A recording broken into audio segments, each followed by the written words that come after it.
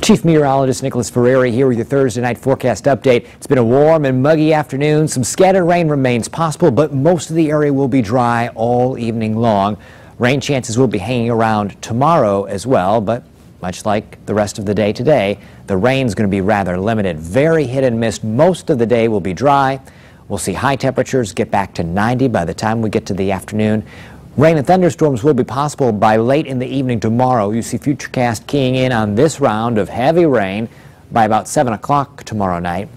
The better chance at rain and thunderstorms, though, will wait until early Saturday morning, with this round that will sink in by about mid-morning, 9 o'clock on Saturday. Rain and thunderstorms cross the area. Anytime we get a thunderstorm to develop and roll in over the course of the next 2 days, we'd see the same threats. Heavy rain, the potential for flooding, and also some gusty, damaging winds. So be on alert for those and keep checking back in with us for updates here on WANE.com and over on our News Channel 15 newscasts. During the day on Saturday, additional periods of rain and thunderstorms will track through, although there will be a number of dry times as well.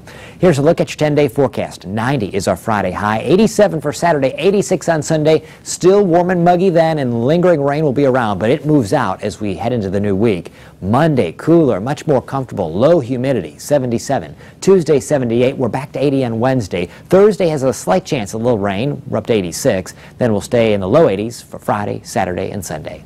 That's your latest forecast update.